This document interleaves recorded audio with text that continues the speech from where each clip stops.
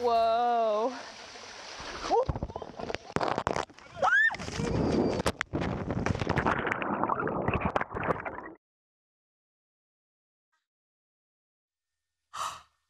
That was our next guest, Heather Friesen, who slipped and fell right over the edge of a 50-foot waterfall in Hawaii, captured the whole incident on one of those GoPro cameras.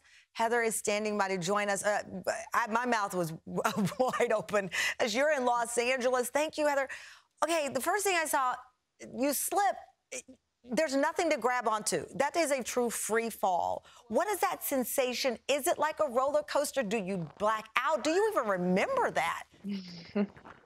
Yeah, that's a good question. I remember everything. I remember everything that I was thinking.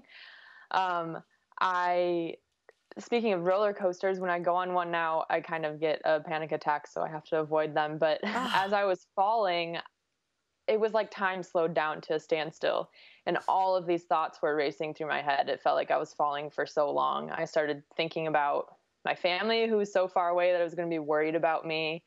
I was playing beach volleyball for University of Hawaii at the time, so I knew I was going to get injured and thought it was going to ruin the season for my teammates. So I was really upset about that. And then the last thing that I thought was, okay, Heather, you need to land on your left side because you're right-handed and you don't want to mess up your hitting shoulder. Heather, you are a hero. So real quick, I was on vacation once. My parasail broke and I fell into the ocean.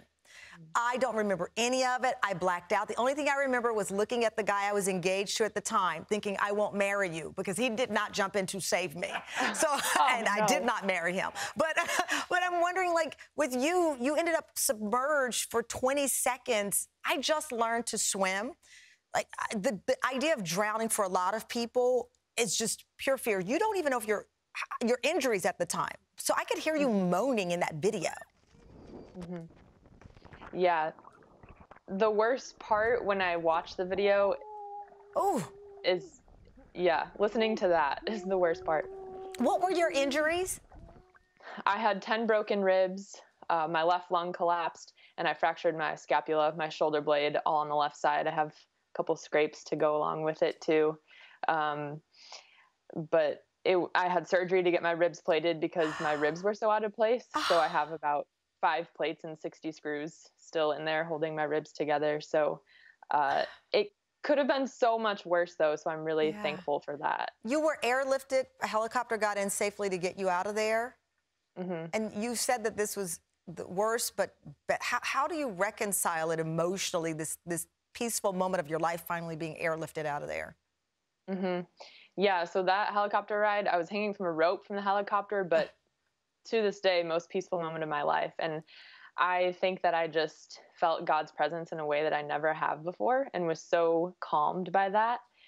And from that moment, for the next few weeks, months, and years of my life up till now, I just kind of realized that I had God to thank for saving my life that day, and that I just rearranged my priorities completely and started putting him first instead of myself and my sport. Wow. Do you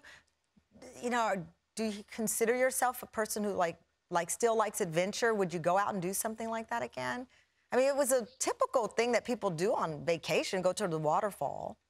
Yeah, I've gone hiking a bunch of times since this happened. Wow. But when you go hiking, you just kind of feel like you're invincible and like nothing's going to hurt you. And so I think that's a lesson to be learned for everyone. Sure is. We have to be more careful. But you're incredible. Love hiking still. Your perspective out of all of this is also just inspiring. Thank you, Heather. My heart is still racing here. You're amazing. Thank you.